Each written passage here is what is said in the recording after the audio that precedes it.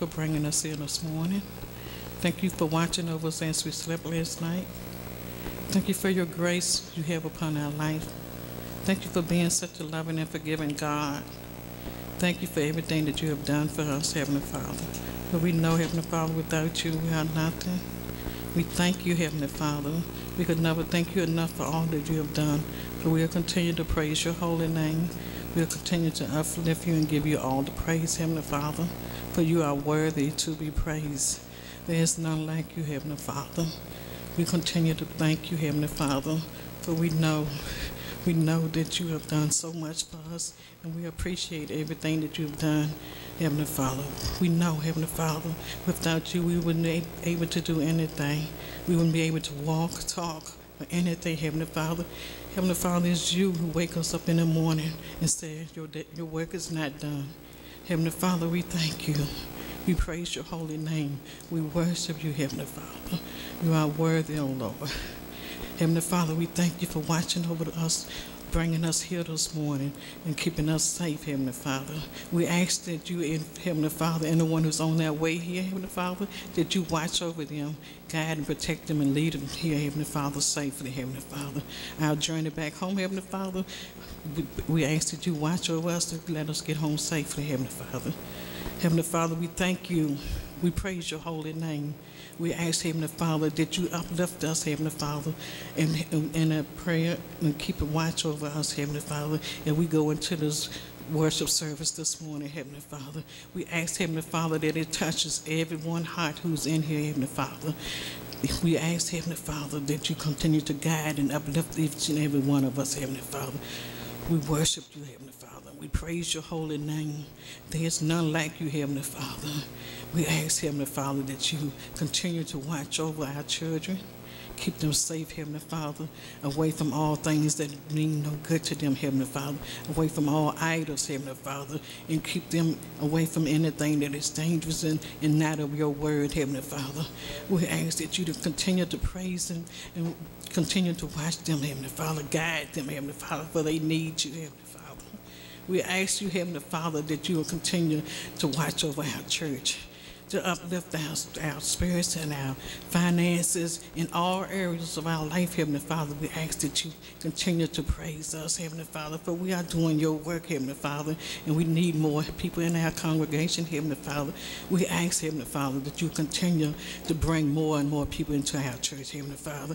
We ask, Heavenly Father, that you uplift us in any way possible to get any finances that we need, Heavenly Father, to build a new church, Heavenly Father.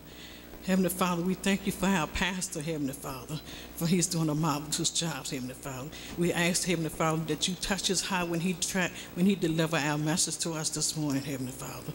We thank you, Heavenly Father. We ask, Heavenly Father, that whoever's doing search the scripture this morning, Heavenly Father, that you touch their heart, Heavenly Father. Let them deliver their message the way that you want them, Heavenly Father, for they need you, Heavenly Father. We all need you, Heavenly Father. We'll continue to praise your holy name, Heavenly Father, for there is none like you. There's none like you. We praise your holy name. In Jesus' wonderful name we pray. Amen.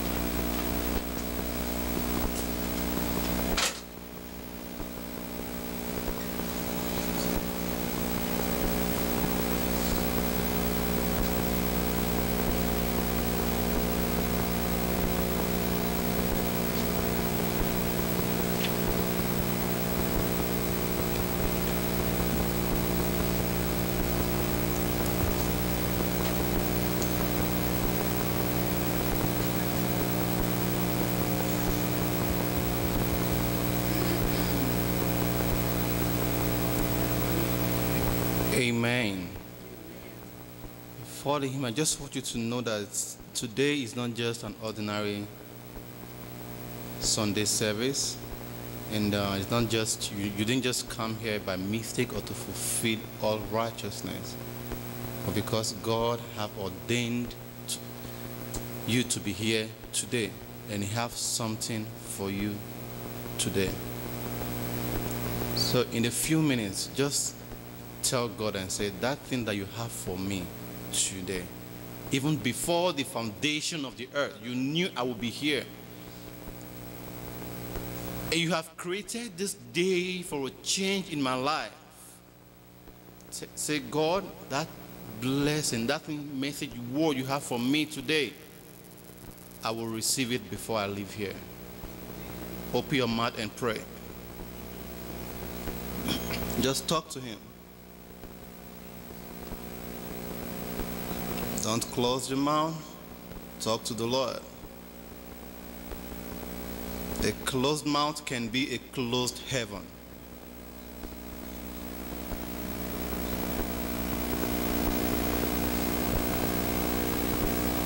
And when you open your mouth and ask, it shall be given unto you.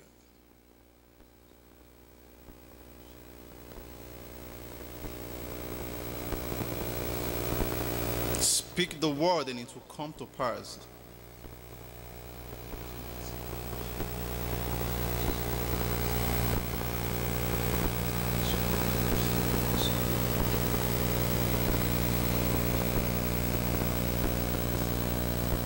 In Jesus' name we pray.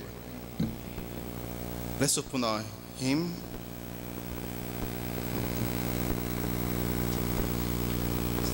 GHS 151. S151.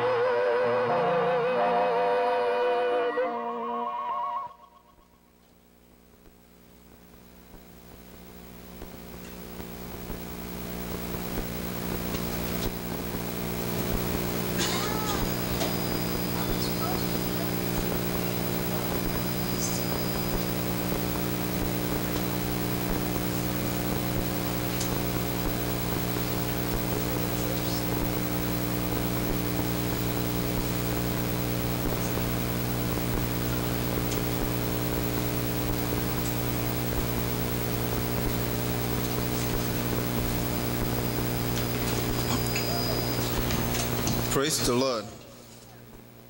Praise Master Jesus. Let us pray. Heavenly Father, we thank you, we bless your holy name.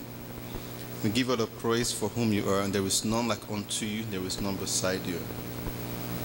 Father, we ask that you will breathe into your word, that our lives will be touched, that we will be able to understand all that you have for us in the search of the scripture for this morning. In Jesus' name we pray. It's time for Search the Scripture. Are we all happy? I'm glad to be here this morning.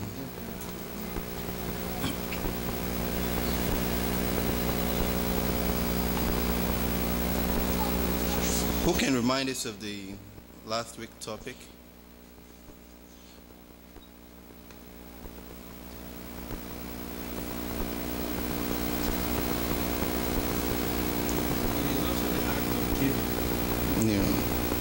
Next to the act of giving, the act of acceptable giving.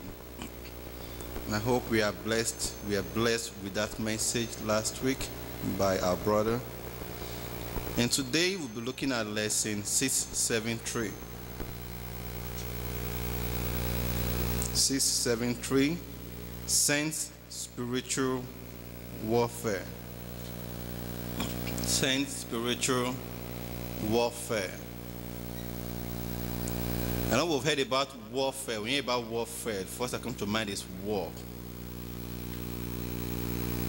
Nobody wants to go to physical war.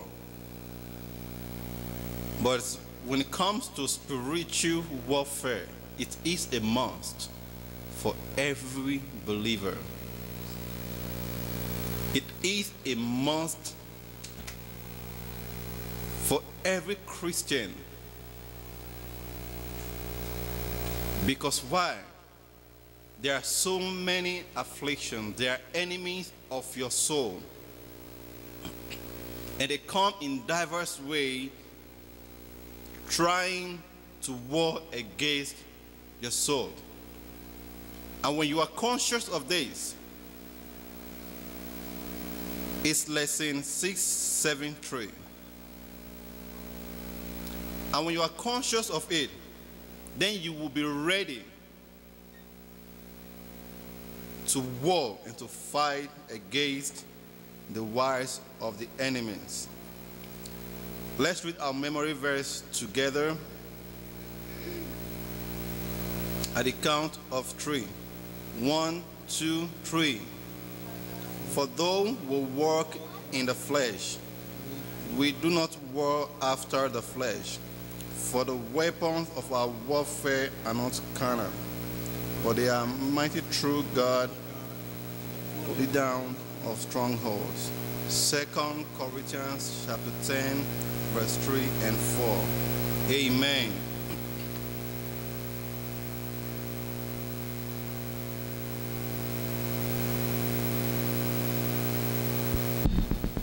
Which is taken from 2 Corinthians 10, from verse 1 to 6. Please join with me as we read it. Now I, Paul, beseech you, by the mercies and by the meekness and gentleness of Christ, who in present am based among you, but being absent am bold towards you. But I beseech you that I may not be bold when I am present with that confidence, wherewith I think to be bold against some, which think of us as if we walk according to the flesh. For though we walk in the flesh, we do not war after the flesh.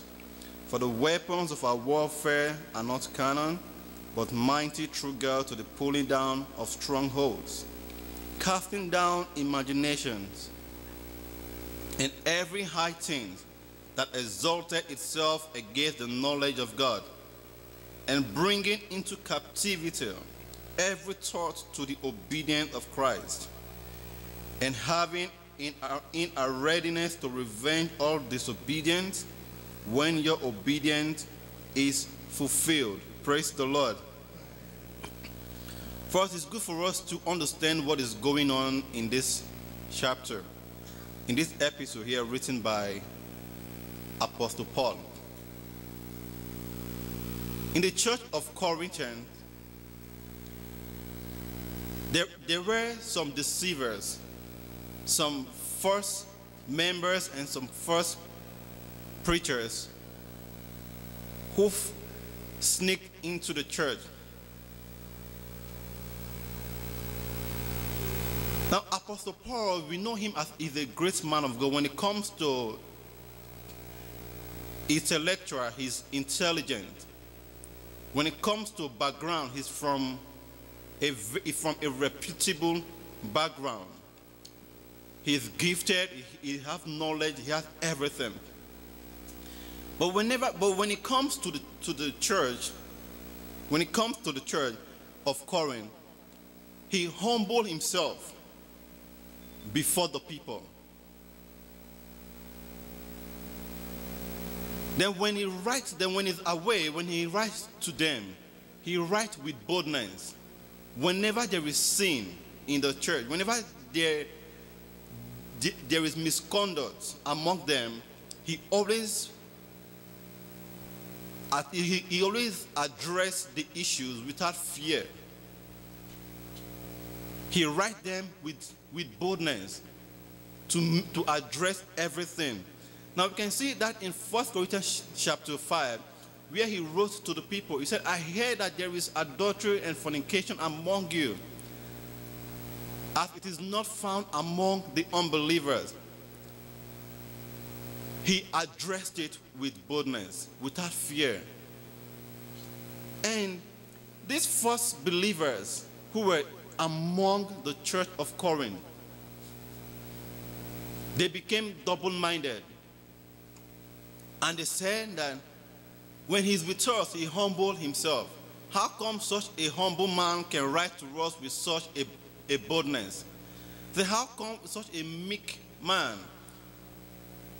who humbled himself among us, who is so meek and gentle, but when he's away, he writes to us with such confidence, boldness, and authority? Then they said that he must be carnal, that he must be acting according to the flesh.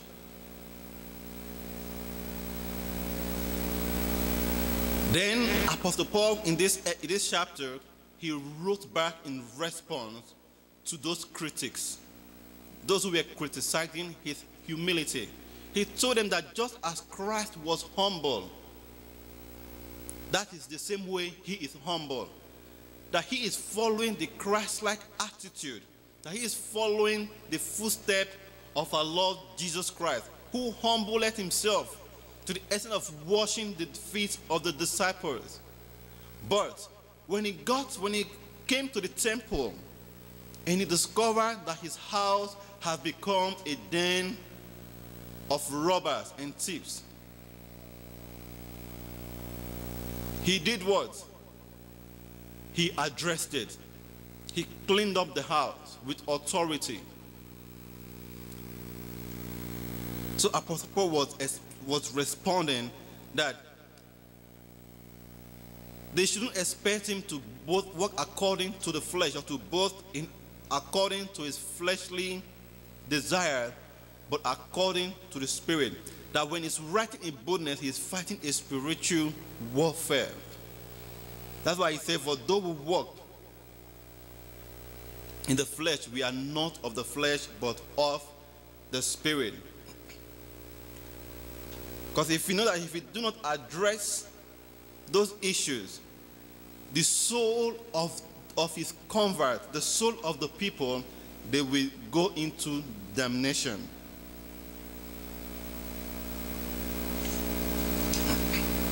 That is why as believers, no matter how humble we are, no matter how meek we are, we shouldn't be meek to the extent that we will not be able to fight against falsehood.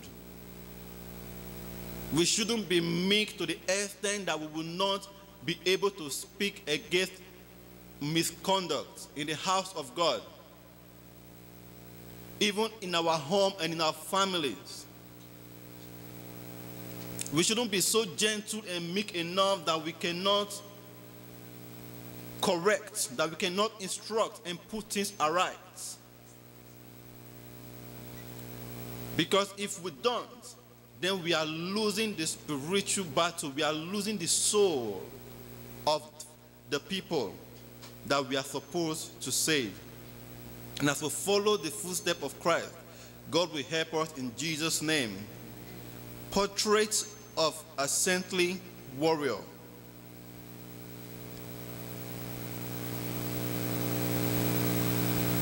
We know that Satan is the father of sin. The Bible makes us to understand that he that committed sin is of the devil. And when we are of the devil, that means we are not of God. There is no way we can be living in sin. We are of the devil and we claim to be of God. No. Let somebody read James chapter 4, verse 4. I think everything is captured in that scripture. James 4:4.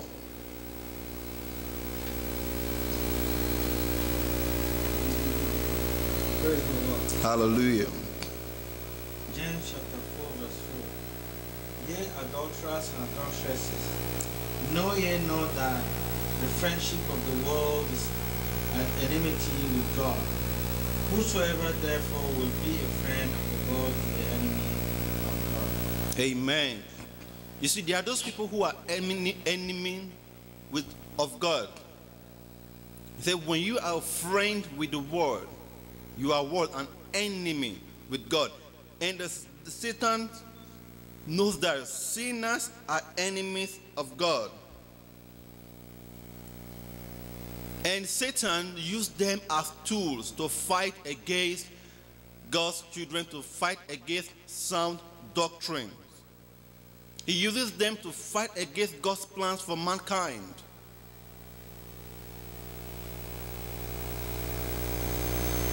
It's like sinners. When we are a sinner, we are living in sin, you are on probation. That God is giving you time to change and to repent.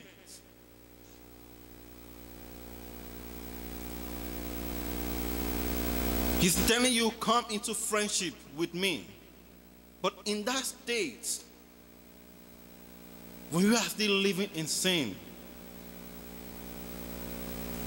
the love of God towards you at that time is unto repentance. Because God does not love you enough to keep you in sin. God does not love you enough to allow you to be in sin, because you know that sin would destroy your life in hell. And that is why he said, come unto what? Unto repentance. And the devil knows that sinners are enemy with God, so he uses them as a tool to fight against mankind.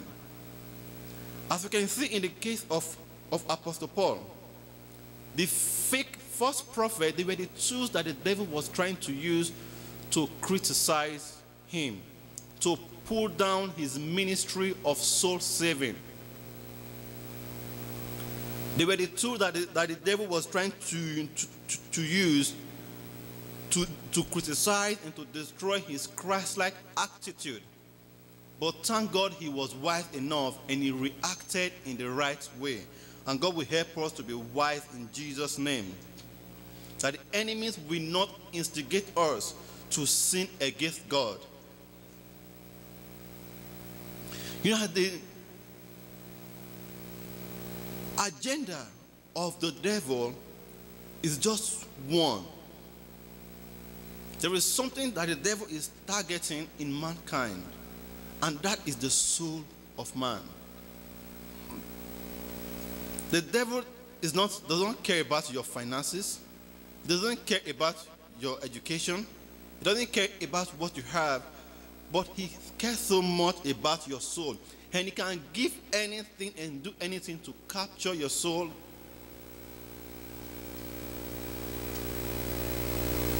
And that is why when you start living a righteous life, when you start living a holy life, that is where the devil becomes scared.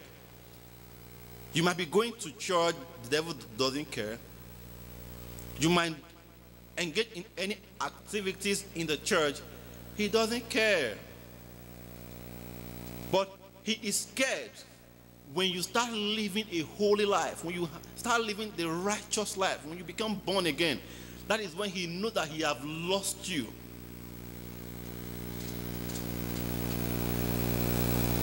And he will not rest because he wants to get you back. And that is why you have to stand, to fight, to resist him with the power that God has given unto you. And he said, when you resist the devil, what will happen? He will flee from you. That is spiritual warfare.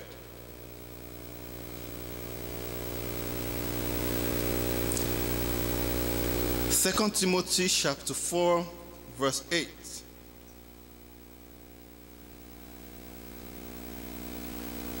Henceforth there is laid up for me a crown of righteousness, which the Lord, the righteous judge, shall give me at that day, and not to me only, but unto all them also that love his appearing. Did you know that the devil, he knows the beauty of heaven? He knows the promises awaiting believers on that day. And he don't want you to achieve it. And that is why you must put on the warrior's attitude. You must put on the whole armor of God, that you might be able to fight the wiles of the enemies. For you to be able to fight the wiles of the enemies, you must be born again. That is the beginning. You must have Jesus Christ in your life, because you need power to fight. If you are malnourished, no nourishment, no strength, how can you fight? You can't even fight. But when you are filled with the power of God, what happens? You can be able to do what? To fight. See, unless one is holy, he will always be on the losing side in spiritual warfare. You must live a holy life.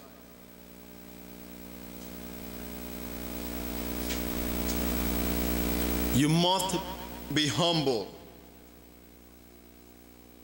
That is what we say in the Paul said, now I myself beseech you, by the meekness and gentleness of Christ. We see those attitudes in the life of Paul.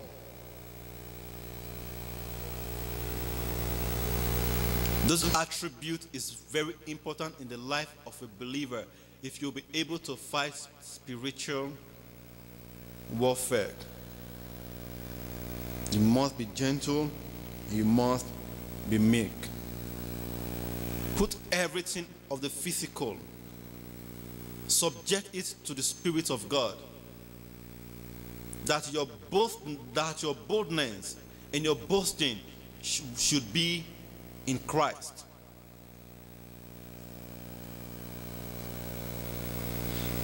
There should be no bitterness among us.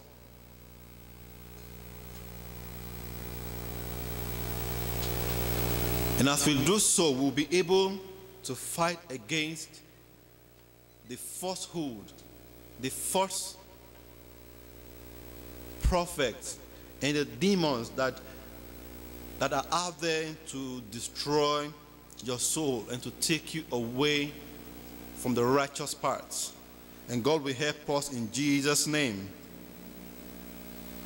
It is very important for believers to have a meek and gentle spirit.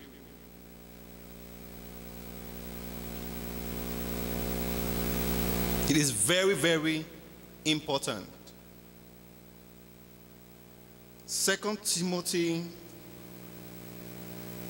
chapter 3, verse 16. Now we'll look at why it is very important for us as believers to have a meek and gentle spirit.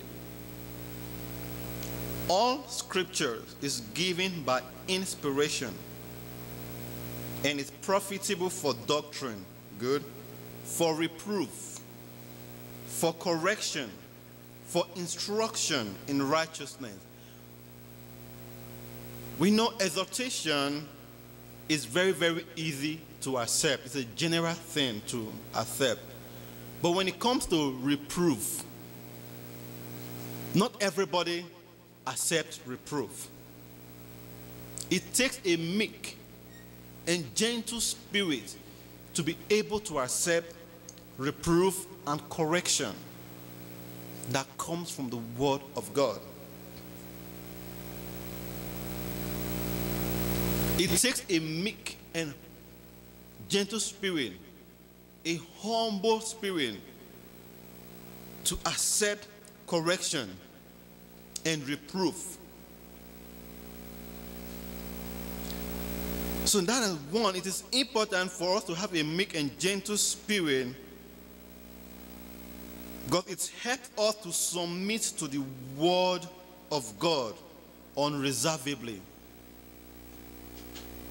It helps us to accept the Word of God. And also it is valuable before God. God value it. It is acceptable before God.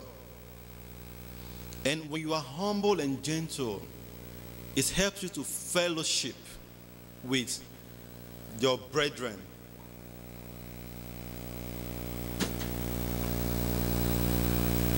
It helps you not to look at the physical level, but also looking at the spiritual aspect, looking at them from the eyes of God. It helps you to be humble and help you to fellowship with the brethren. A humble and gentle spirit helps you to be considerate of others. And they are powerful agents for the restoration of faulty and unhealthy.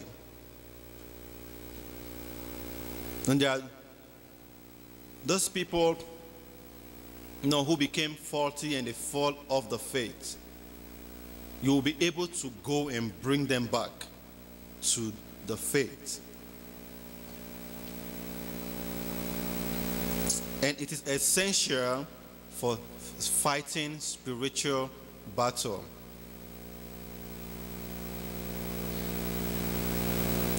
And when you are humble, when you are meek and gentle, he shows the level of wisdom that you have.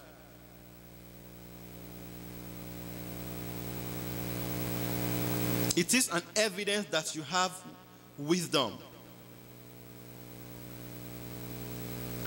Let's see that in James chapter 3. James chapter 3. I'll read from verse 13. Are we all there? I read 13 and 17. Say, who is a wise man and endued with knowledge among you? Let him show out of a good conviction his work with meekness of wisdom. But the wisdom that is from above is first pure, then peaceable, gentle, and easy to entreat, full of mercy and good fruit, without partiality and without hypocrites. And the fruit of righteousness is sown in peace of them that make peace. We'll see it is an evidence to show that you have divine wisdom. But when you are not meek, when you are not gentle, it shows that you don't have divine wisdom. And divine wisdom supersedes every earthly wisdom. And God will help us in Jesus' name. And they are also the fruits of the Spirit. Meekness and gentleness is part of the fruit of the Spirit. There is no way you can have one and you don't have the other. They goes together. They goes with the whole fruits of the Spirit.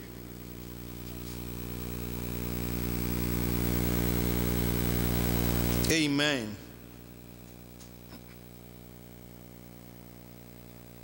The lifestyle of a saintly warrior. Now, as believers, you are warriors. You are the soldiers of Christ.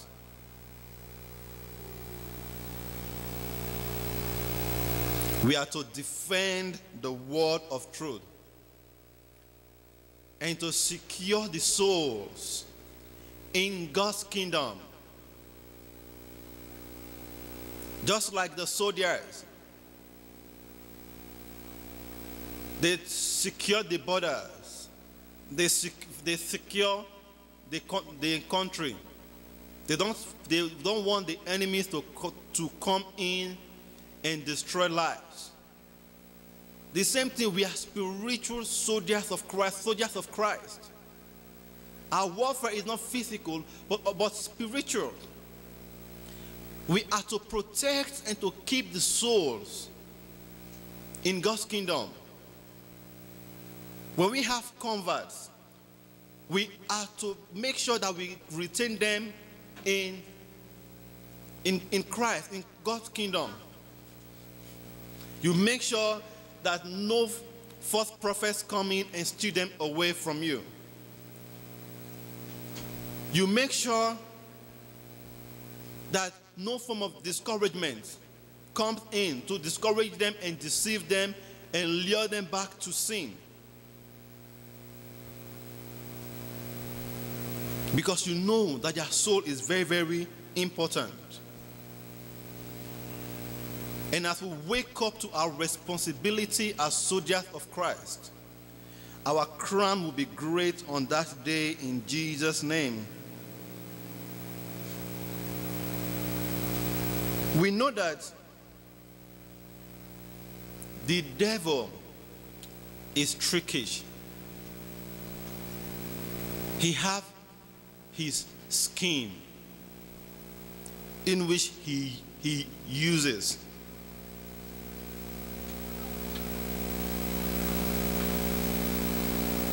And when you are fighting on the side of God, you shouldn't be on the side of the devil.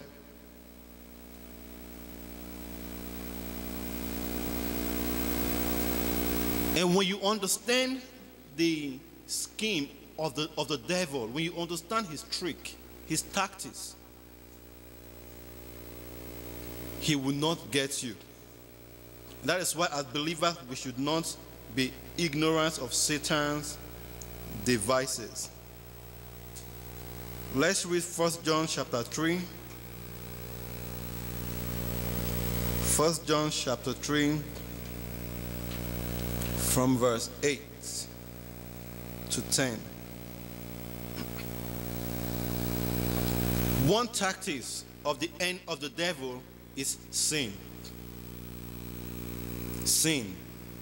You know that sin takes you away from God. It takes away God's protection from you.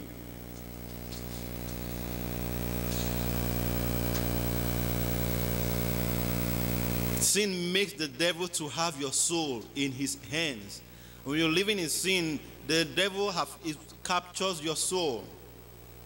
And if you die in that sin, you will go to hell. He knows that. He that committed sin is of the devil, for the devil sinned from the beginning. For this purpose the Son of Man was manifested, that he might destroy the works of the devil. Whosoever is born of God doeth not commit sin, for his seed remaineth in him, and he cannot sin, because he is born of God. He knows that when you are living in sin, you belong to him. So he doesn't want you to see sin as sin. He paints it, he sprays it, and make it look like gold. He makes the people feel that it does not matter.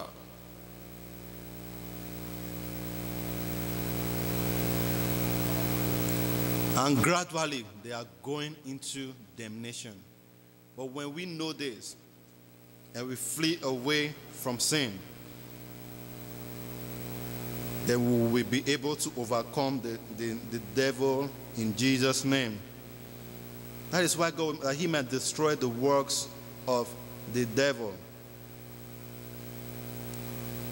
The saintly warrior cannot afford to be ignorant of the devices of the enemies through false brethren, false vision and prophecies, false ministries and miracles, and damning suggestions from dear ones. You know, when you are ignorant that maybe you are expecting that the devil will just appear and say, yes, this is me, I am the devil, I have come to deceive you. No, he will not. He comes through false brethren.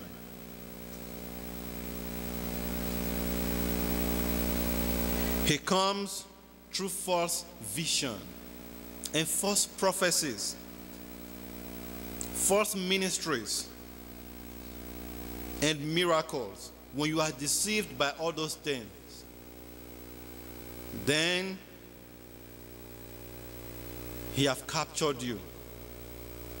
At that time, there is no way you can fight spiritual warfare. Can a kingdom fight against kingdom? You cannot fight against him at that time. You become weak because you've lost the power. That is why, as warriors, let's not be ignorant. Let's read Nehemiah chapter 6, 10 to 14. In that place, we will see how false prophets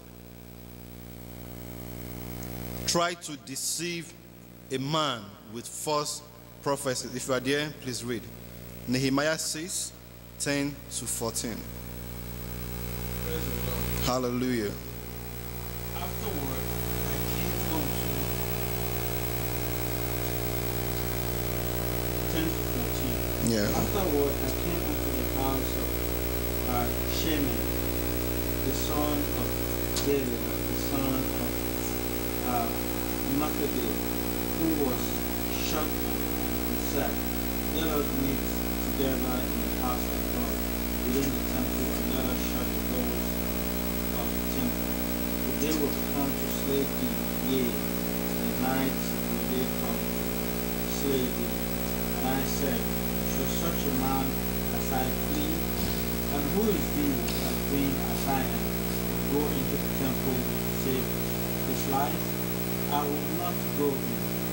And lo, I perceive that God had not sent him, but I did pronounce this prophecy against me for Tobiah and Sanballat had hired him. Therefore was he hired, that I should be afraid, and do so and sin, that they might have martyrdom, and evil report, that they might reproach me. My God, think thou upon Tobiah and Sanballat, according to this their words, and on the prophetess Noadiah and the rest of the prophets that will have put me in fear. Amen. Now you see what happens there. Tobiah and Sanballat, a holy man, a righteous man who is walking according to God's heart, who is living a holy life. Then these two people,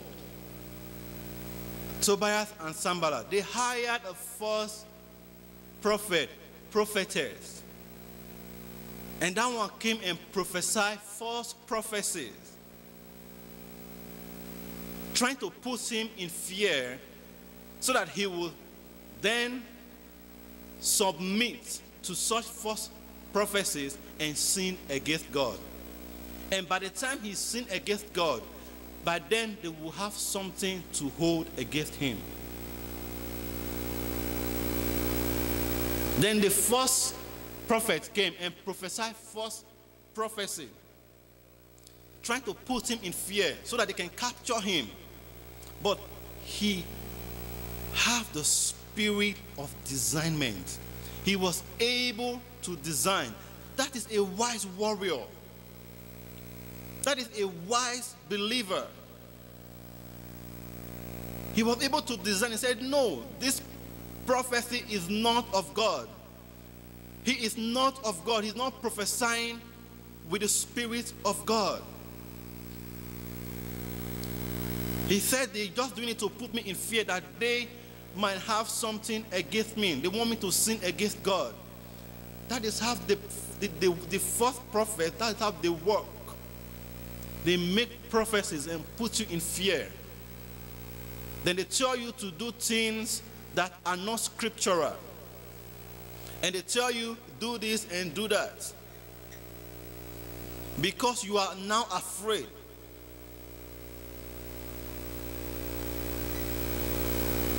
Then at the end, you sin against God. You follow them, you sin against God, and they captured your soul. Just as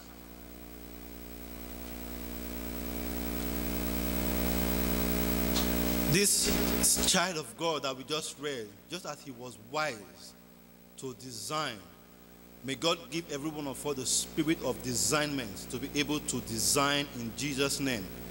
And we will not fall victim in Jesus' name.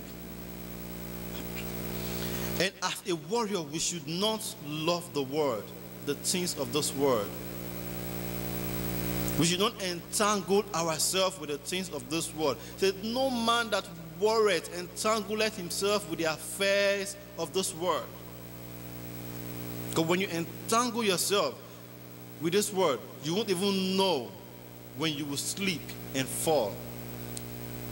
Your consciousness will be taken away from you.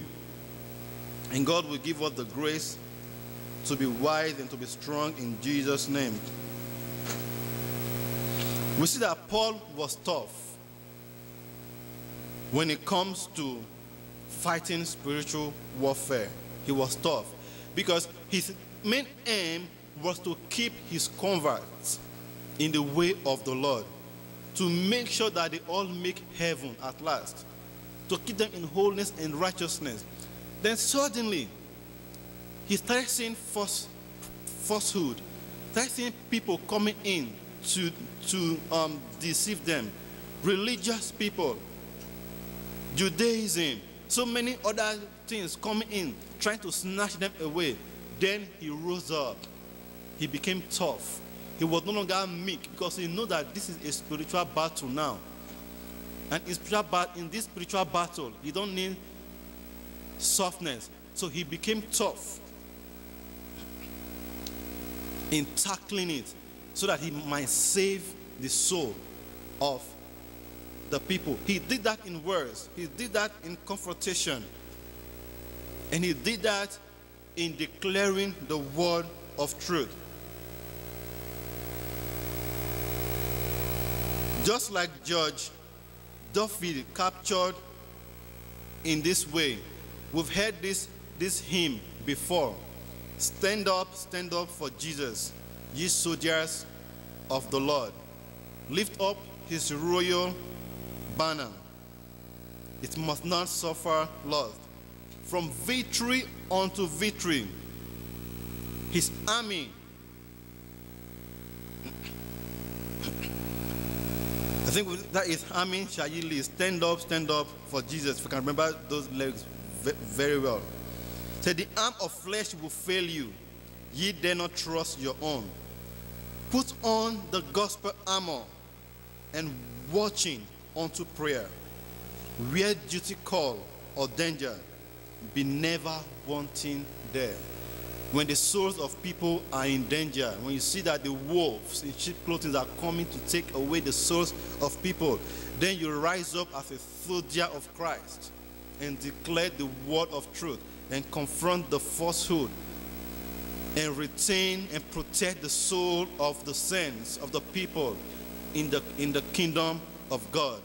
And as you do so, you will end up populating the kingdom of God and depopulating the kingdom of the devil. Amen. We can see that Paul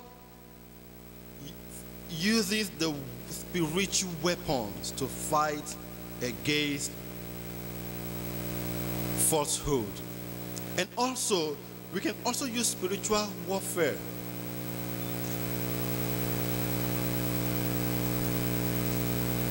to fight against anything that will stand against our prosperity.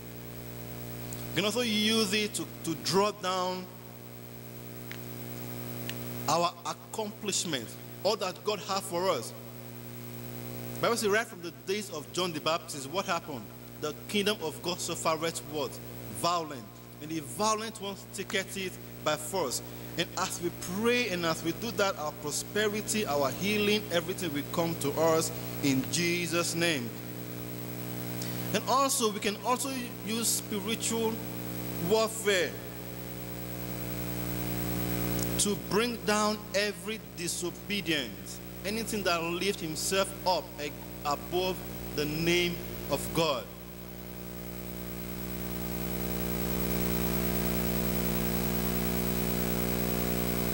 And also, we can also use it to subdue every form of disobedience that may arise in our lives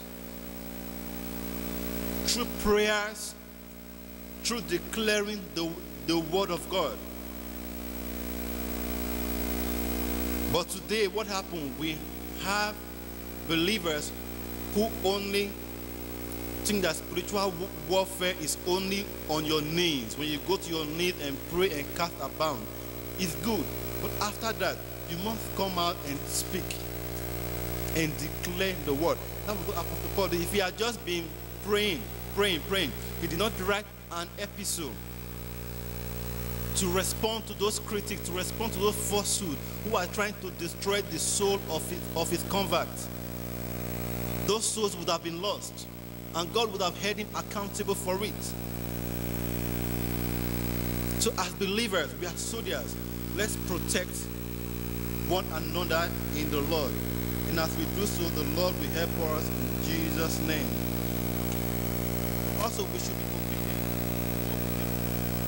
Fight against the devil when our own obedience is what? Is complete. Let us come to complete obedience to the Lord in all that we do. The Lord will give us victory over the enemies in Jesus' name.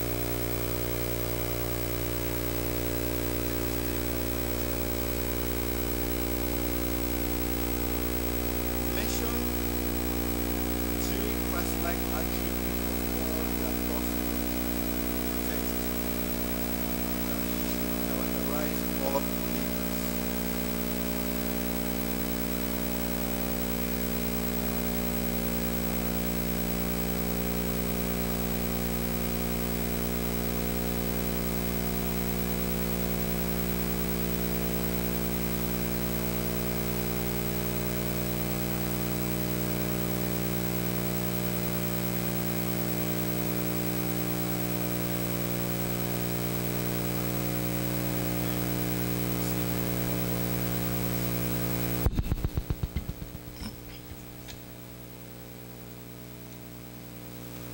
And also, he was also tough.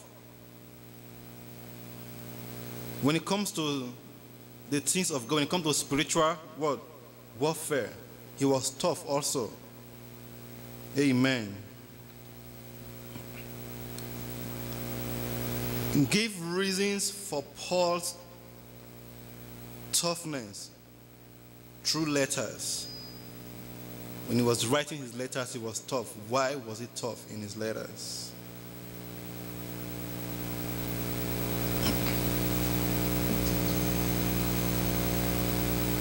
He says that the change in situation necessitates a change in disposition and approach. When he was away, he discovered that things was changing. So that things was changing. His converts were almost getting lost. Then what happened? That change in the way he approaches the issue, in his disposition and approach in his letter. Because if he was not tough, he wouldn't have been able to win that spiritual warfare. Amen.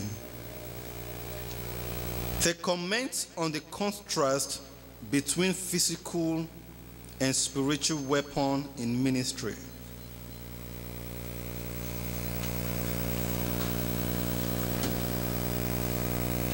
What is the difference between physical and spiritual weapon in ministry? Spiritual weapon is the one that the Holy Ghost sets us to fight. Amen. And we don't see it. Physical one is one we see, and then it's like, as a Christian, we don't supposed to be fighting, but like a little reaction is all it sometimes. That's the difference. One is physical, one is Spiritual. One is spiritual. Amen. Praise the Lord. And also we can, from this lesson that we read, we see that the opposers, those people who were opposing and criticizing Apostle Paul's Christ-like attitude because they felt he was humble and was gentle and meek, they were boasting. They were boasting with their intellectual, with their skills, with their abilities, all that they have, with their background.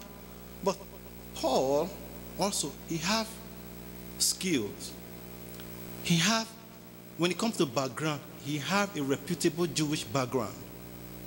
Also, he had everything that those people had. But those people, they were boasting on that physical thing. But Paul did not boast on those physical things. He puts them in subjection to the Spirit of God. And he did what? Boast in the Lord. He did not even recognize all he boasted in the, why these people, they were boasting with the physical achievement, but he was what? Boasting what? In the Lord. And he was able to overcome them. Now we see a very deep secret there of how to win the spiritual battle. When your enemies, when they are rolling, but you say, I come to you in the name of the Lord God of Israel. That was how David defeated Goliath. The same principle Apostle Paul used here to defeat those falsehoods that were rising against his ministry. Amen. Why is the believer's obedience an indispensable condition for divine vengeance on the disobedient? Praise the Lord. Hallelujah. Because God,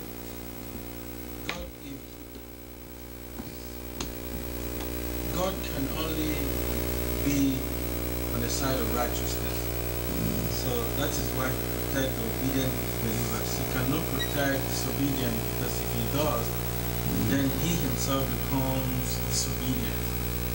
So it is a straight contrast, and the reason why,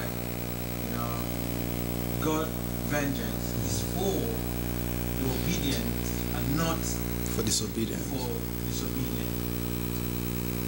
Amen. Amen. That is okay. That is well explained. And as we obey the Lord, He will fight for us In Jesus' name.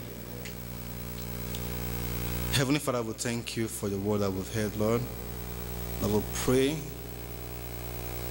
as you interpret your word to us, even after we leave here.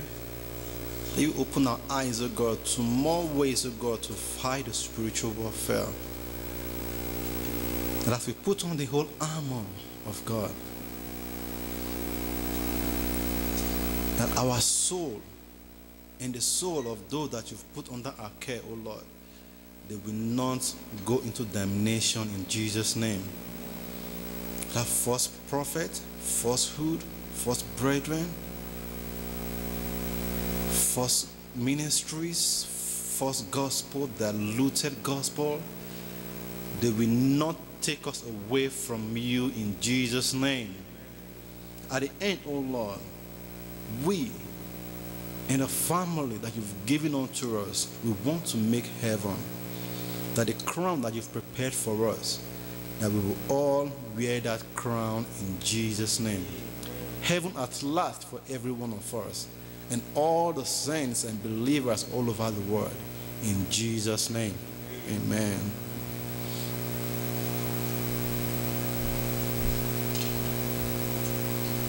Praise the Lord. I welcome every one of us to today's Sunday service, and I pray that the grace of the Lord will continue to be with every one of us in Jesus' name. I want you to know that it is not a big word for me to use, that I love every one of you. And then you have always been a challenge. And I wish what my life would have been if I don't have you beside me. And sometimes I wish you see what I'm saying.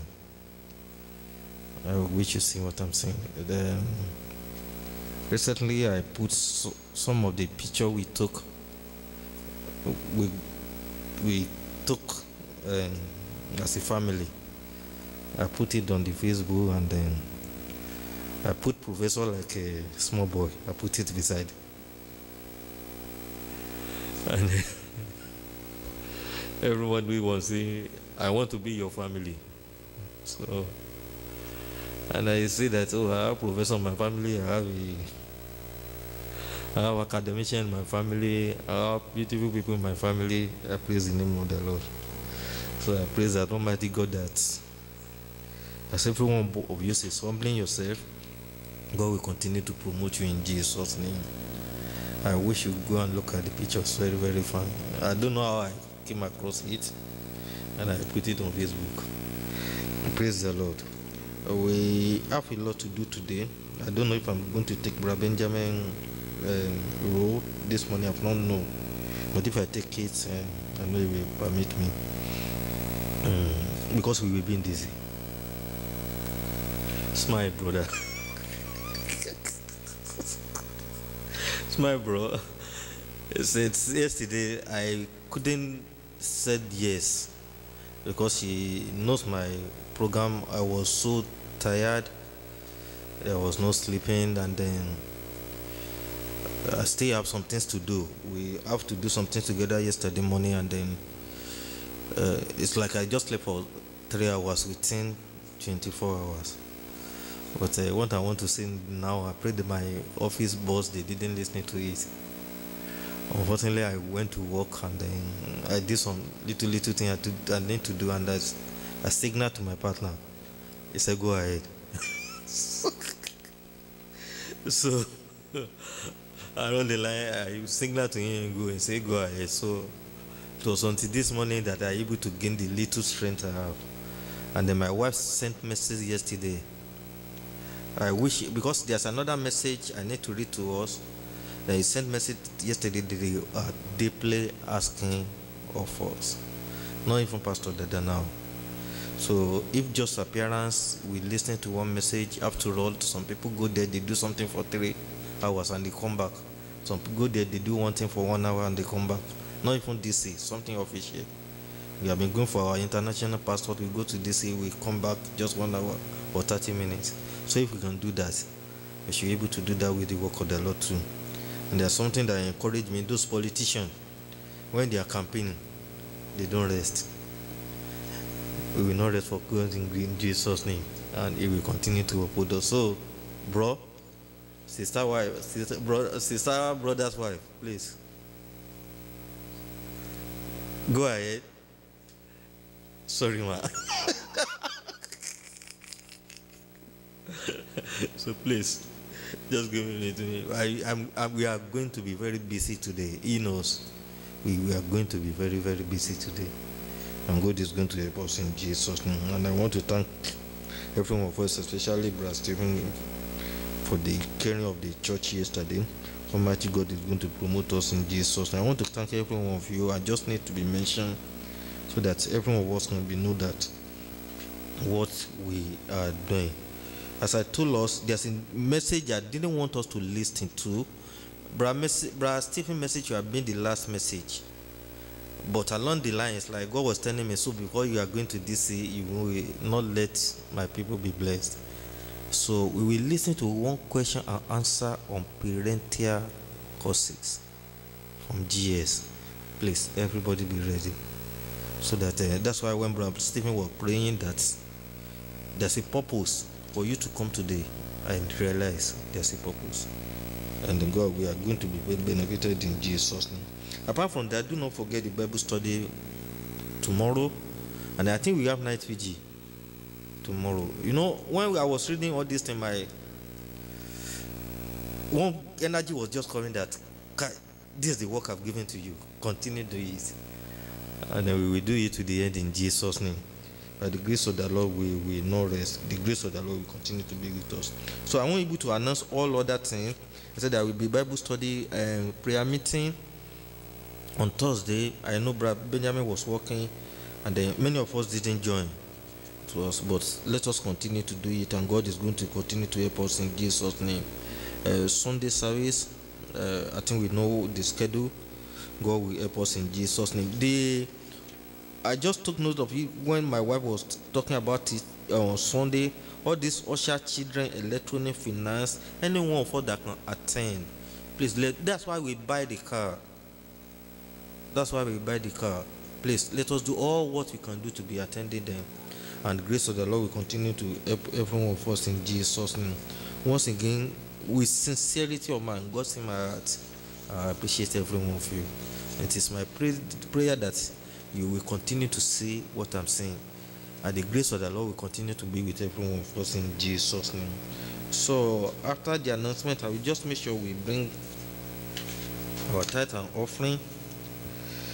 Then, okay, I don't know, let me, because this may be a little bit sober and some people may want to accuse me. So let us, after the title, we read a message for Nigerian embassy to us. So,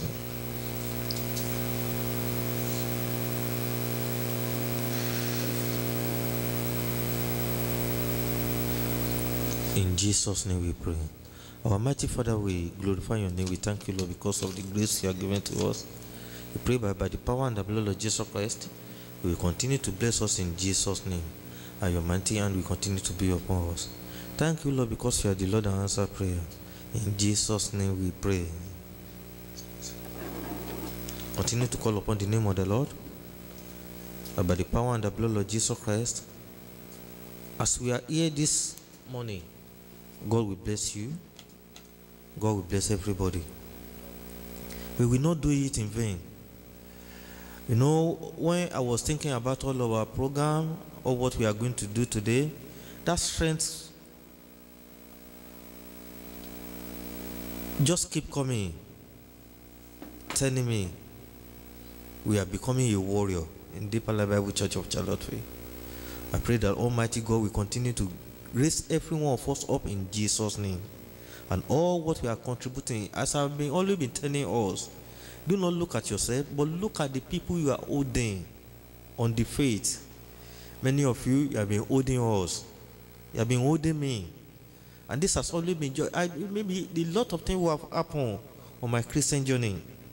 But just seeing you, just seeking for your advice, just keeping for one, prayer for one another, I'm being boastful on this Christian journey. Continue to call upon the name of the Lord, that by the power and the blood of Jesus Christ, God will not use stone instead of you in Jesus' name.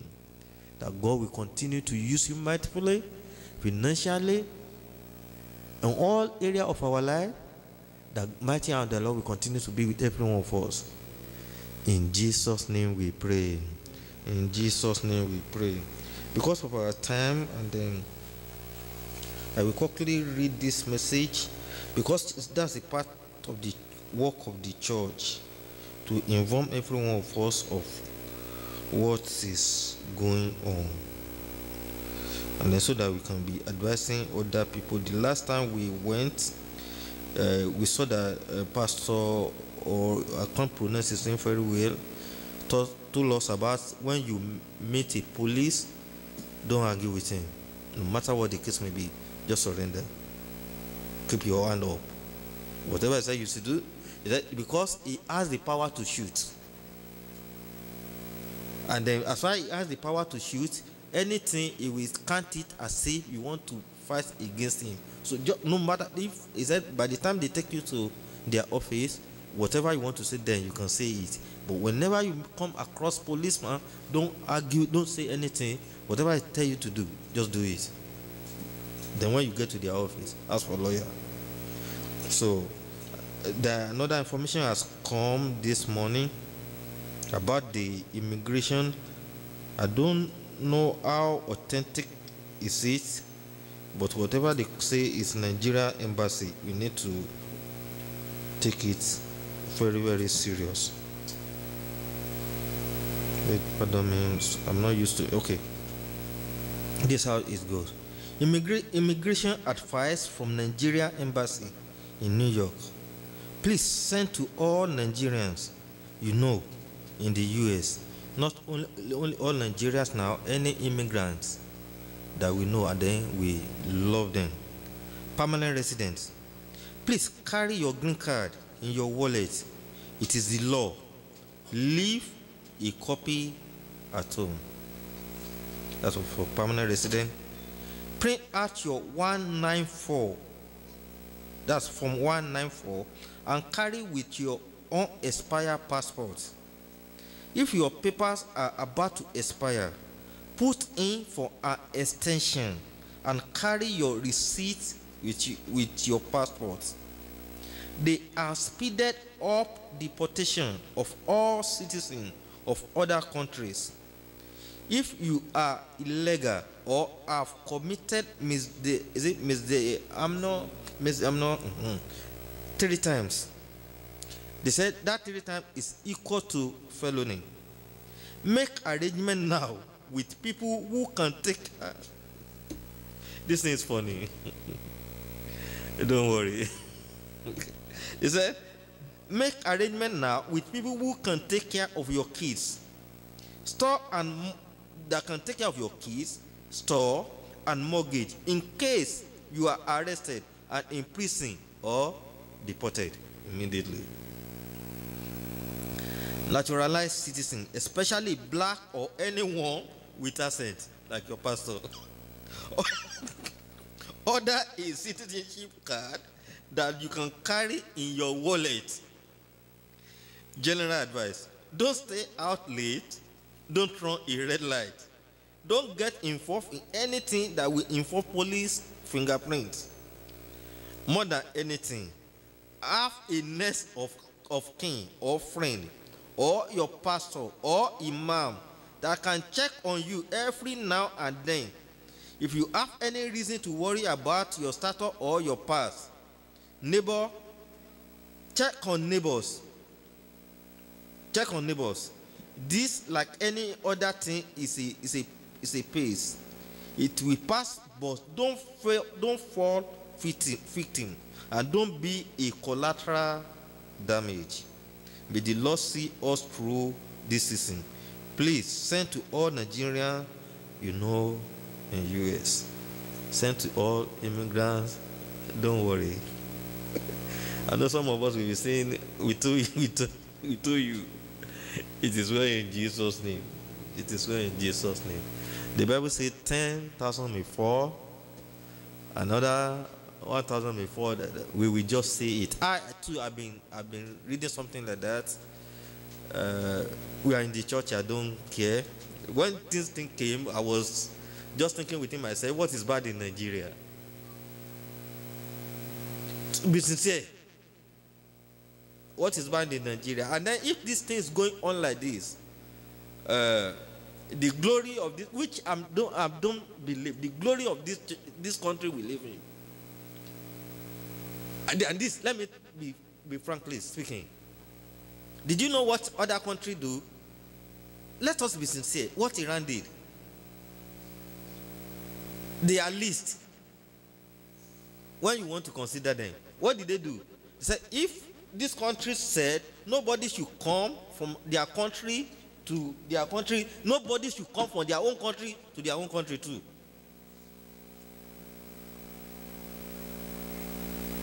That's what Iran did. You know, I'm not supporting, you get what I'm saying? But I don't want everybody to be fair. I don't want everybody, we are secure, whoever else. I was just, when I read it, I was just telling myself, what happened to Nigeria? They were deciding, why should I be begging to live in a country? They were deciding, okay, this is the area we see that we can help. Come, we are ready to help you. If you are not ready to help again, I'm ready to go back to my country. That's not a big deal. Nobody sent me out of my country. I don't. No, you get what I'm saying? I'm not.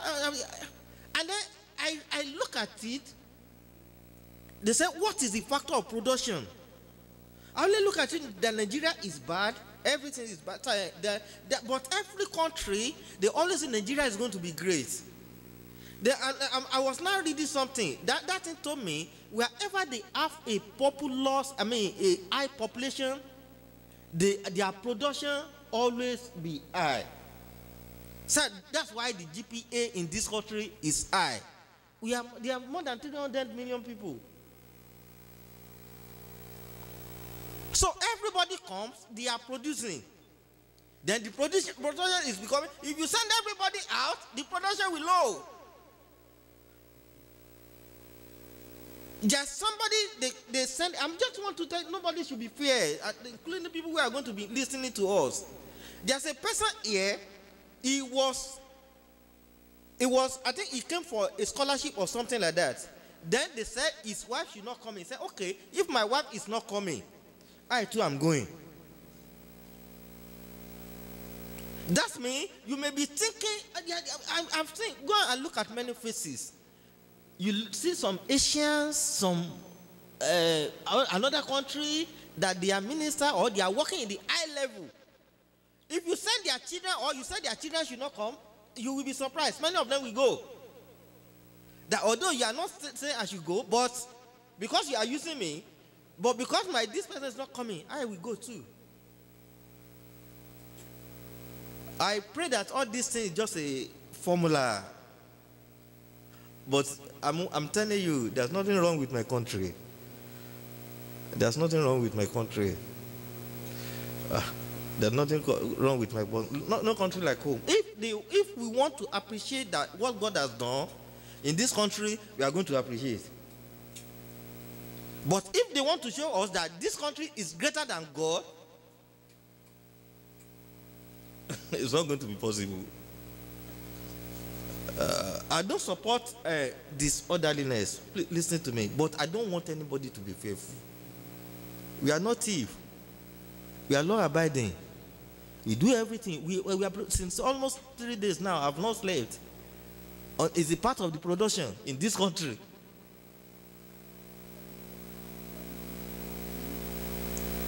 Including many of us. I saw my brother now. That's why his position. He went and drank coffee. Let's say Nigeria will be sleeping. It's a part of the production to the where he's working. Using his brain. Some of the work many of us are doing, we know. That's go. Why? Whereby you are working in the night, 80% is an immigrant. There's something wrong. There's something wrong. If you are working in the night and at that place you are working, 80% are immigrant.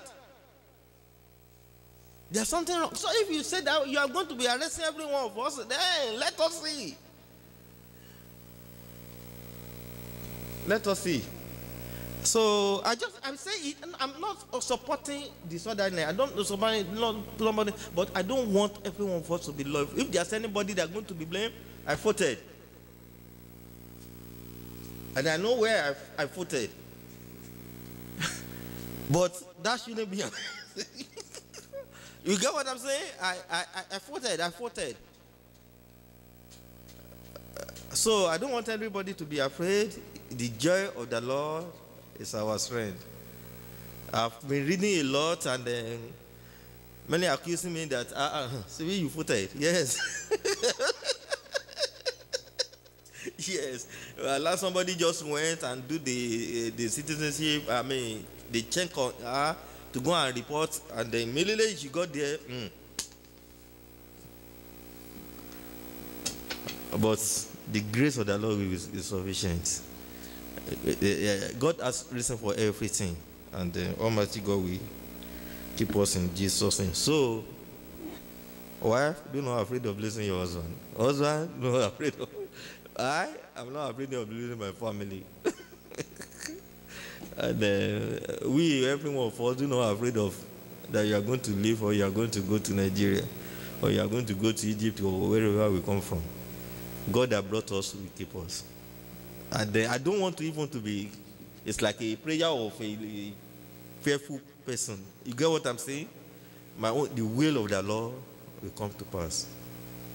And I don't afraid. It is not things are getting better. I'm better off when I was in Nigeria. Better off when I was in Nigeria. So God will keep us in Jesus' name. So, but let us do what is right. Let us keep what is right. Let us be lawful. Let us obey the commandment of the law of the country, and all other things, leave it to the hand of the Lord. God will keep us in Jesus' name. I don't know, maybe we should just, okay, what's our time? We go to Bible reading, John chapter 11. We know do the praise and worship. Announcement. Let's take that one for announcements. No more. Or do we have anything special? There will be workout meeting on Saturday. Please let everybody know. Let's bring all our mind, all everything. Pray that God will create time for Brother Benjamin in Jesus' name. Part of what we think that on that workout meeting, you are going to be giving us 30 minute message on how to be a leader in the community and in the church. But God is going to help us in Jesus' name. So, how to be an effective leader. So let's read the Bible reading, chapter 11. John, chapter 11.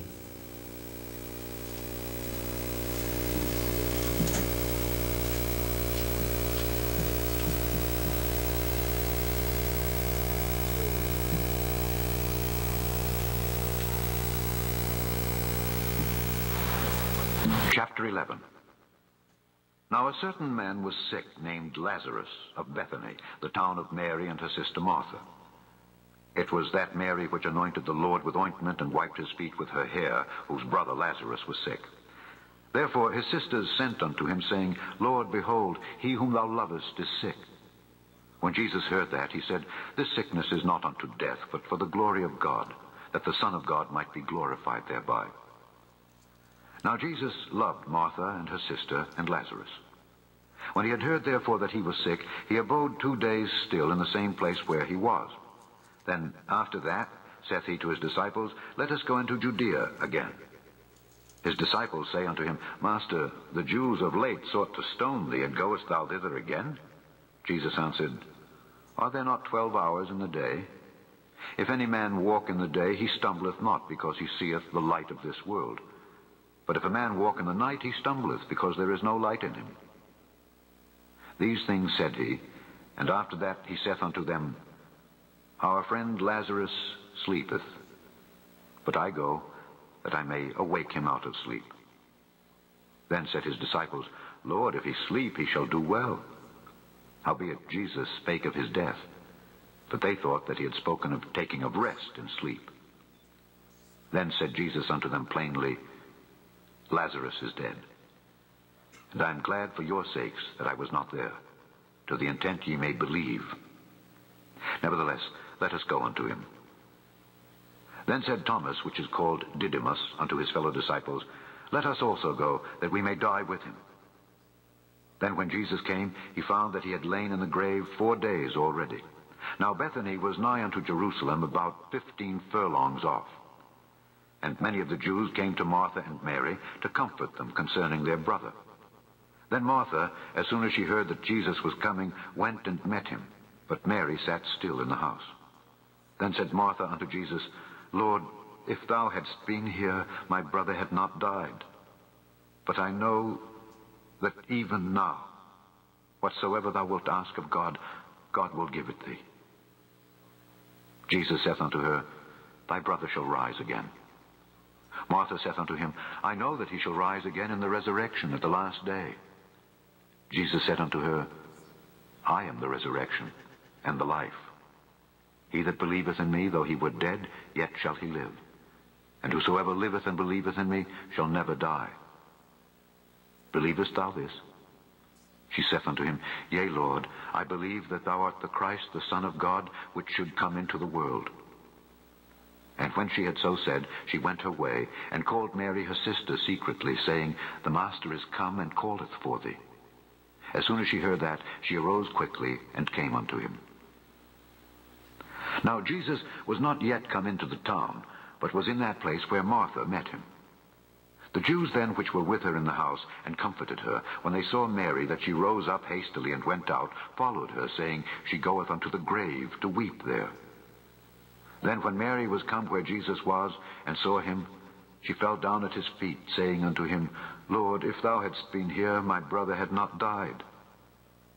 When Jesus therefore saw her weeping, and the Jews also weeping which came with her, he groaned in the spirit, and was troubled, and said, Where have ye laid him?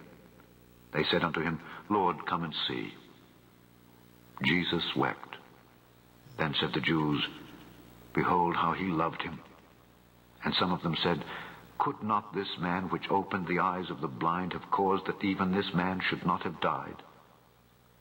Jesus therefore, again groaning in himself, cometh to the grave. It was a cave, and a stone lay upon it. Jesus said, Take ye away the stone. Martha, the sister of him that was dead, saith unto him, Lord, by this time he stinketh, for he hath been dead 4 days. Jesus saith unto her, Said I not unto thee that if thou wouldest believe, thou shouldest see the glory of God? Then they took away the stone from the place where the dead was laid, and Jesus lifted up his eyes and said, Father, I thank thee that thou hast heard me. And I knew that thou hearest me always, but because of the people which stand by I said it, that they may believe that thou hast sent me.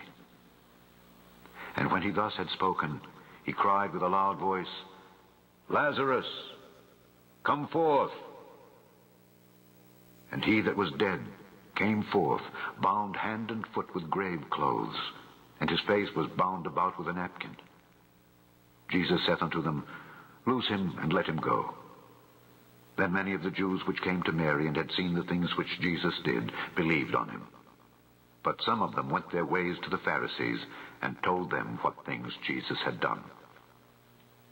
Then gathered the chief priests and the Pharisees a council, and said, What do we?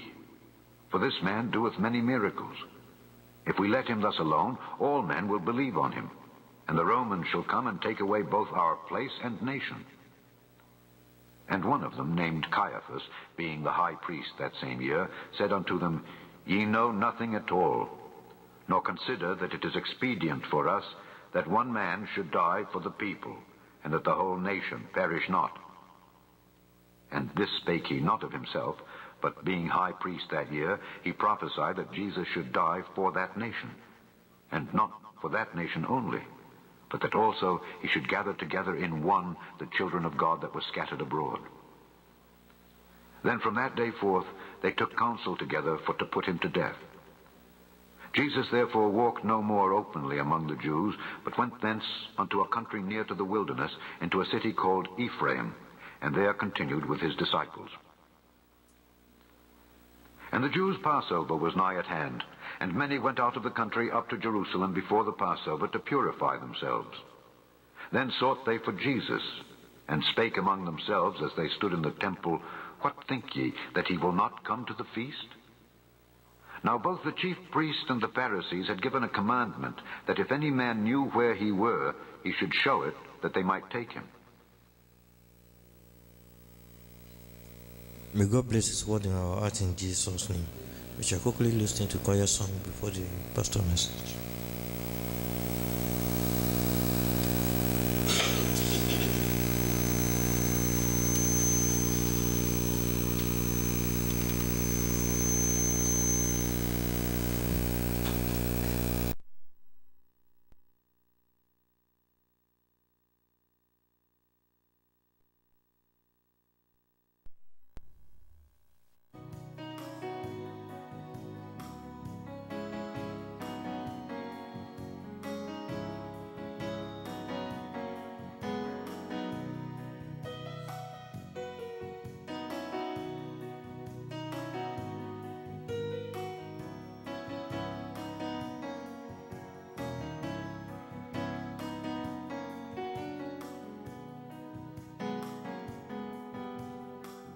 Are you tired of chasing pretty rainbows? Are you tired of spinning round and round? Wrap up all the shattered dreams of your life, and at the feet of Jesus lay them down. Give them all, give them all, give them all to Jesus. Shattered dreams, wounded hearts, broken toys. Give them all, give them all, give them all to Jesus, and He will turn your sorrows into joy. Give them all, give them all, give them all to Jesus. Shattered dreams, wounded hearts, broken toys. Give them all, give them all, give them all to Jesus, and He will turn your sorrow into joy. He never said you'd only see sunshine, and He never said there'd be no rain. He only promised a heart full of singing about the very things that once caused pain. Give them all, give them all, give them all to Jesus. Shattered dreams, wounded hearts, broken toys.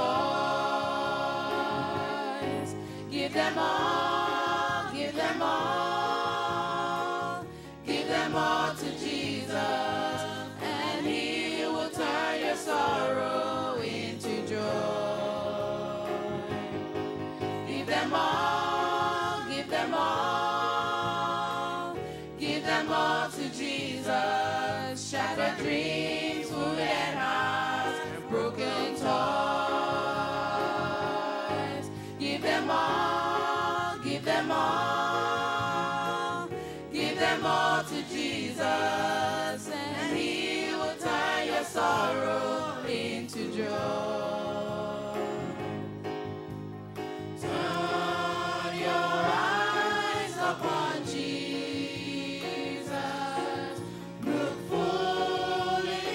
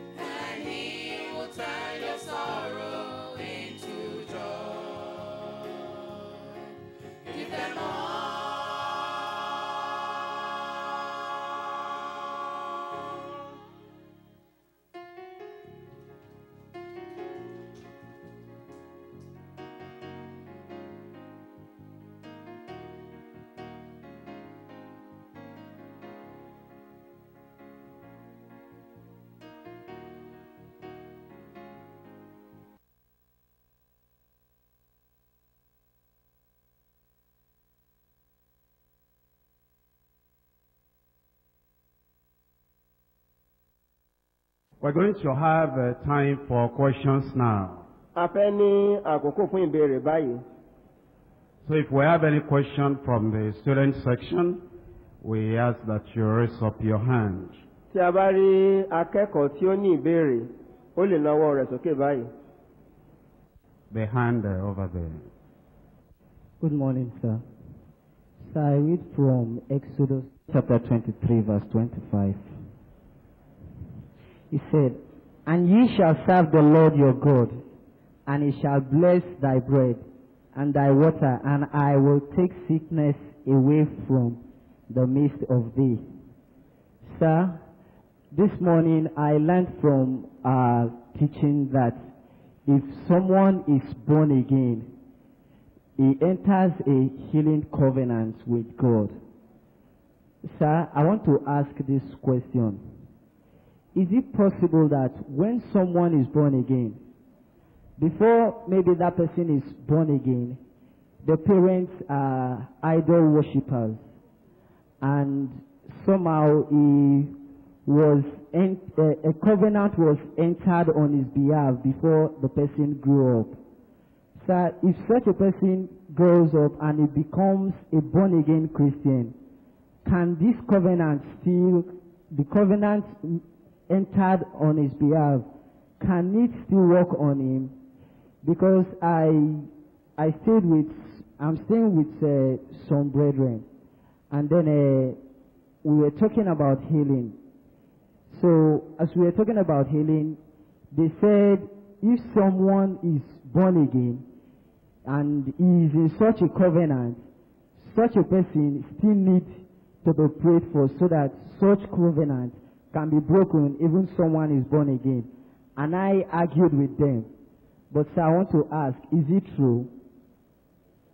Oníbèrè mú ìbéèrè láti inú Ẹ́xódù orí kẹtàlélógún ẹsẹ̀ ìkarùndínlọ́gbọ̀n èyí tí ó kà báyìí pé ẹ̀yin ó sì máa sin Olúwa Ọlọ́run yín, òun ó sì bù sí oúnjẹ rẹ àti omi rẹ, èmi ó sì mú àrùn kúrò láàrin rẹ.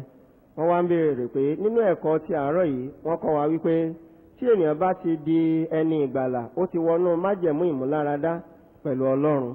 Wọ́n wá ní àwọn fẹ́ béèrè báyìí wípé ká ní aláìgbàgbọ́ ló bí ènìyàn, tí àwọn òbí ènìyàn tí wọ́n sì jẹ́ aláìgbàgbọ́ ìbọ́yá wọ́n ti wọnú ìmùlẹ̀ kan pẹ̀lú Sátánì nítorí ènìyàn, tàbí wọ́n ti fi èèyàn tọrẹ fún Sátánì, tàbí wọ́n ti ní ẹ̀jẹ̀ kan lórí ayé ènìyàn ṣáájú ìgbàlà rẹ̀. Tí ẹni yẹn bá wá dẹni ìgbàlà, ẹ̀jẹ̀ tí àwọn òbí rẹ̀ ti bá èṣù jẹ́ tàbí tí wọ́n májẹ̀mú tí wọ́n bá èṣù dá nítorí rẹ̀ yẹn, ṣé yóò sì máa yé ẹni yẹn? Wọ́n lóhun tó ṣokùnfà rẹ̀ ni pé àwọn ń gbé lọ́dọ̀ àwọn ará kan, àwọn wá ń sọ̀rọ̀ nípa agbára Ọlọ́run láti pa wá mọ́ ní ìlera. Àwọn yẹn wá sọ wípé bí ènìyàn bá wà nínú orú májẹ̀mú bẹ́ẹ̀ tàbí tí wọ́n ti bá èṣù múlẹ̀ nítorí ayé ènìyàn tẹ́lẹ̀, irú ẹni yẹn nílò pé kí wọ́n gbàdúrà fún kí májẹ̀mú yìí ó má bàa ṣiṣẹ́ nínú ayé rẹ̀ mọ́. Wọ́n á béèrè pé nítorí pé àwọn jiyàn jẹ́ ṣé òtítọ́ ni irú ọ̀rọ̀ bẹ́ẹ̀ lè ṣe bẹ́ẹ̀. In Exodus chapter 25. Nínú Ẹ́xódù orí karùndínlọ́gbọ̀n. Or rather chapter 23. Orí kẹtàlélógún.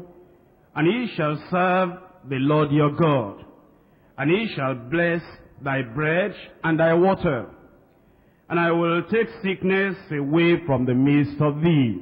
Ẹ̀yin ó sì máa sin Olúwa Ọlọ́run yín, òun ó sì bù sí oúnjẹ rẹ àti omi rẹ, èmi ó sì mú àrùn kúrò láàrin rẹ. "And there shall nothing cast their young, nor be barren in the land. The number of thy days I will fulfill." Obìnrin kan kì yóò ṣẹ́nú, bẹ́ẹ̀ ni kì yóò yàgàn ní ilẹ̀ rẹ, iye ọjọ́ rẹ lèmi ó kùn. Obviously, the Lord had a covenant with the children of Israel. Dájúdájú, Ọlọ́run ní májẹ̀mú pẹ̀lú àwọn ọmọ Ísírẹ́lì. And we need to understand that as a result of that covenant, a lot of blessings came upon them. Ó yẹ kó wáyé wa pé nítorí májẹ̀mú yìí, ọ̀pọ̀lọpọ̀ ìbùkún mìíràn ló wá sínú ayé wọn. And as long as they remained in obedience, serving the Lord, the blessings of the covenant will be theirs. Níwọ̀n ìgbà tí wọ́n bá sì tẹ̀síwájú láti máa gbọ́ràn sí Ọlọ́run lẹ́nu, àwọn ìbùkún yẹn ó máa ń wá sínú ayé wọn. You see the condition there, you will serve the Lord your God. Ó ti ráàmù yẹ pé wà ń bí onífẹ́ yìí ó máa sin Olúwa Ọlọ́run yín. In 1 Chronicles chapter 29. Nínú Kíróníkà kìíní orí kọkàndínlọ́gbọ̀n. 1 Chronicles chapter 29. Kíróníkà kìíní orí kọkàndínlọ́gbọ̀n. In verse 19. Ní ẹsẹ̀ ìkọkàndínlógún. And give unto Solomon my son a perfect heart, to keep thy commandments, thy statutes, thy testimonies, and to do all these things, and to build a palace for which I have made provision. Sì fi ọkàn pípé fún Sólómọ́nì ọmọ mi láti pa òfin rẹ, ẹ̀rí rẹ, àti ìlànà rẹ mọ́, àti láti ṣe ohun gbogbo, àti láti kọ́ ààfin fún èyí tí mo ti pèsè sílẹ̀. David was an Israelite. Dávidi jẹ́ ọmọ Ísírẹ́lì. He had a son, Solomon. Ó ní ọmọ kan Sólómọ́nì. And now he was praying for Solomon. Ní báyìí ó wá ń gbàdúrà fún Sólómọ́nì. That something will happen. Pé nǹkan kan yóò ṣẹlẹ̀. So that the blessings of the Lord will continue with Solomon, and Solomon will be useful to the Lord. Kí ìbùkún Ọlọ́run kó lè tẹ̀síwájú nínú ayé Sólómọ́nì, kí Sólómọ́nì ò lè wúlò fún Ọlọ́run. And this is the request he made. Eléyìí sì ni ẹ̀bẹ̀ tí ó bẹ̀. Give him a perfect heart. Fún un ní ọkàn tí ó pé. Let him keep your commandments. Jẹ́ kí ó pa òfin rẹ mọ́. Let him observe your ways, your testimonies. Jẹ́ kí ó kíyèsí ọ̀nà àti ẹ̀rí rẹ. And that you will do all these things that are supposed to be done. Kí ó sì ṣe gbogbo nǹkan wọn ní tí ó yẹ kí ó ṣe. All that is summed up in serving the Lord. Gbogbo rẹ̀ ní àkójọpọ̀ nínú sísin Olúwa. 1 Chronicles chapter 28 verse 9. Kíróníkà kìíní orí kejìdínlọ́gbọ̀n ẹsẹ̀ ìkẹsàn-án. And thou, Solomon, my son, know the God of thy father, and serve him with a perfect heart. Àti ìwọ Sólómọ́nì ọmọ mi,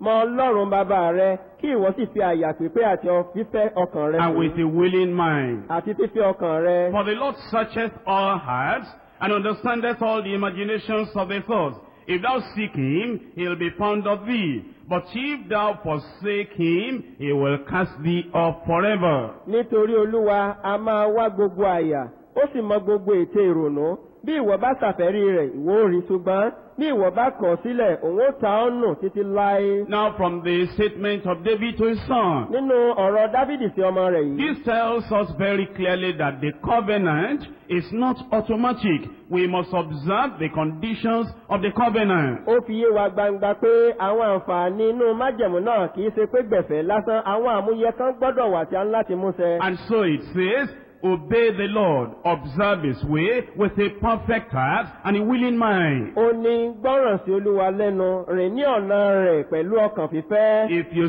seek him, he'll be found of you. Tí ìwọ bá ṣàfẹ́rí rẹ̀, wọ́n rí. If you forsake him, Ṣùgbọ́n bí o bá kọ̀ ọ́, if you forsake the ways of the tí o Lord, bá kọ̀ ọ̀nà Olúwa sílẹ̀, then he will cast you off. Then David said, forever. ó ní òun ó ta ọ́ nù. Dávìdì tó wá bí kó pé títí láéláé ni. We come back then to Exodus chapter 23. Ní báyìí a wá padà sínú Ẹ́xódù orí 23. And ye shall serve the Lord your God. Ẹ̀yin ó sì máa sin Olúwa Ọlọ́run yín. You cannot serve the Lord until you have given your life to the Kò Lord. ṣeé ṣe láti sin Olúwa, ó dìgbà tó bá kọ́kọ́ fayé rẹ fún Olúwa. Because the people that were not born again, Torí pé àwọn tí wọn ò dàtọ̀ bí, that were living in tí sin, wọ́n ń gbé inú ẹ̀ṣẹ̀. and they came to serve and to worship the Kí Lord. á kàn wá láti sin Olúwa láti bọ̀wọ̀ fún He wọn. said, when you come to appear before me, who has required this of your Ó hand? ní nígbà tí ẹ̀yin wá láti farahàn níwájú mi, ta ló béèrè yìí lọ́wọ́ He said, yín? when you make many prayers, I will not Ó hear. nígbà tí ẹ bá béèrè àdúrà púpọ̀, òun kò ní Your dáhùn. hands are full of Ó blood. ní ọwọ́ yín kún fún ẹ̀jẹ̀. Then he counseled and commanded Ó them, wá gbà wọ́n nímọ̀ràn, ó gbà wọ́n níyànjú. wash, make you clean. Ó ní ẹwẹ̀ kí ẹ mọ́. Put away the evil of your doing from before mine Mú eyes. búburú ìṣe yín kúrò níwájú ojú mi. Cease to do evil. Dáwọ́ dúró láti ṣe búburú. Learn to do Kọ́ well. láti ṣe rere. Come now, let us reason together, says the Lord. Olúwa wípé wá nísinsìnyí kí ẹ sì jẹ́ kí á sọ Though àtẹ́lẹ́ your bọ̀. sins be as scarlet, Bí ẹ̀ṣẹ̀ yín bá rí bí òdòdó, they shall be white as snow. wọ́n ó sì fún bí òjò dídì. Though they be like Bí crimson, wọ́n pọ́n bí they àlàárì, will be like wọ́n ó wool. dàbí irun If àgùntàn. ye be willing and Bí obedient, ẹ̀yin bá fẹ́ tí ẹ sì ye gbọ́ràn, shall eat the good of the ẹ land. ó jẹ ire ilẹ̀ náà. So you can see that when we talk of serving the Lord, He requires that you repent, that you are born again, that you are living a life according to the Word of Wà God. wá rí gbangba pé tí a bá ń sọ pé ká sin Olúwa, ohun tó ń béèrè lọ́wọ́ rẹ ni pé kó o ronú pàdà kúrò nínú ẹ̀ṣẹ̀ rẹ, kó o dàtún bí kó o wá gbé ìgbé ayé tó tẹ́ Ọlọ́run lọ́rùn. And then as you are living in that Word of God, Bí o ṣe wá ń gbé nínú ọ̀rọ̀ Ọlọ́run báyìí, it says, He shall bless thy bread. ó ní òun yóò bù sí oúnjẹ rẹ. Now we know that there were children of Israel that became sick. A rí i pé àwọn ọmọ Ísírẹ́lì kan wọ́n ṣàìsàn. Even when Moses was still alive. Nígbà tí Mósè tilẹ̀ wà láyé, In the case of Miriam, leprosy came upon her. Ní ti Míríámù, ẹ̀tẹ̀ kọlù. That means that even after we are born again, we keep on in obedience to the Lord, serving the Lord, to be able to enjoy the benefits of the covenant. Ìyẹn ló túmọ̀ sí wípé lẹ́yìn ìgbà tá a bá tilẹ̀ ti wá di àtúnbí tán, a ní láti tẹ̀síwájú láti máa gbọ́ràn sí Ọlọ́run lẹ́nu nínú sísin Ọlọ́run ká lè bá àgbádùn ìlérí rẹ̀. We know that Korah, Dathan, and Abiram, we know that they rebelled, and sudden death, judgment came upon them. A rí i pé Kórà, Dátánì àti Àbúráhámù, àwọn èèyàn wọ̀nyí wọ́n ṣọ̀tẹ̀ ikú òjijì ó wá dé báyé They wọn. were Israelites. Ọmọ Ísírẹ́lì ni wọ́n. The covenant was for all of them. Májẹ̀mú náà fún gbogbo wọn But ni. you see, they did not fulfill the condition of the covenant. Ó wá rí gbangba pé àmúyẹ tí ń bẹ nínú májẹ̀mú náà wọ́n sorí kókó sí. And then there were times when the children of Israel began to grumble. Ìgbà kan wá wà tí àwọn ọmọ Ísírẹ́lì bẹ̀rẹ̀ sí í kùn. And a plague struck the whole camp. Àjàkálẹ̀ àrùn wọ ibùdó And wọn. they began to Wọ́n die. wá bẹ̀rẹ̀ sí í kú. And Moses said, Up, Aaron, take your censer, make a sacrifice, stand between the living and the dead. Mósè wá sọ fún Árónì pé kó mú àwo tùràrí rẹ̀ kó bẹ̀rẹ̀ sí sípẹ̀ kó wà láàrin alààyè àti òkú. You see, when the children of Israel did not stay in the covenant, there were lots of things coming upon them. Orí gbangba báyìí pé nígbà tí àwọn ọmọ Ísírẹ́lì tí wọn ò dúró nínú ìlérí Ọlọ́run ọ̀pọ̀lọpọ̀ àjálù ló dé bá ayé And wọn. all through the Old Testament, you'll find that a lot of evil things came upon the individuals that did not live according to the word of God. Tí o bá ṣe àwárí dáadáa nínú májẹ̀mú láéláé wàá ṣàwárí pé ẹnikẹ́ni tó bá ti tako òfin Ọlọ́run àjálù máa ń dé bá ayé wọn. Now, our young brother wants to have understanding on an important matter. Ní báyìí, arákùnrin wa yìí, ó fẹ́ mọ ohun tó ṣe pàtàkì, ó fẹ́ ní òye nípa rẹ̀. What's the relationship between what the parents have done and what the children have not done in relation to keeping them healthy and keeping them sound? Kí ni ìbáṣepọ̀ tí ń bẹ láàrin nǹkan tí àwọn òbí ti ṣe pẹ̀lú nǹkan tí ọmọ ṣe nípa pé kí wọn kí ó wà ní ìlera pípé? Our young brother said other people were discussing and he argued with them and said, no, it cannot be like that. No, it must be like this. Arákùnrin wa ọ̀dọ́kùnrin yìí, ó sọ wípé nígbà tí ọ̀rọ̀ náà ṣẹlẹ̀, ó ń jiyàn pẹ̀lú wọn pé báyìí ló yẹ kó rí kò yẹ kó rí báyìí. Now, as we talk about children and we talk about parents, Ní báyìí bí a ti wá sọ nípa àwọn ọmọ àti àwọn òbí. first of all, let me tell you about the natural part of it. Ní ti ara, jẹ́ kí n kọ́kọ́ ṣàlàyé ìṣẹ̀lẹ̀ nípa Then there is the spiritual aspect of the question. Ìhà tẹ̀mí sì wà nínú ìbéèrè náà. Do you remember when David committed sin with Bathsheba? Ó wá rántí ìgbà tí Dáfídì dẹ́ṣẹ̀ pẹ̀lú Báṣébà. Do you remember that the woman became pregnant and delivered a baby? Ó rántí pé obìnrin náà lóyún, ó wá bí ọmọ kan. And David loved that child very much. Dáfídì sì fẹ́ràn ọmọ náà púpọ̀. And that child had not committed any sin. Ọmọ yìí kò sì sí ìdẹ́ṣẹ̀ kankan rárá. He was just the product of the relationship between David and Bathsheba. Ó ní àbájáde ìṣẹ̀lẹ̀ ibi tó ṣẹlẹ̀ láàrin Dáfídì àti Báṣébà. David had done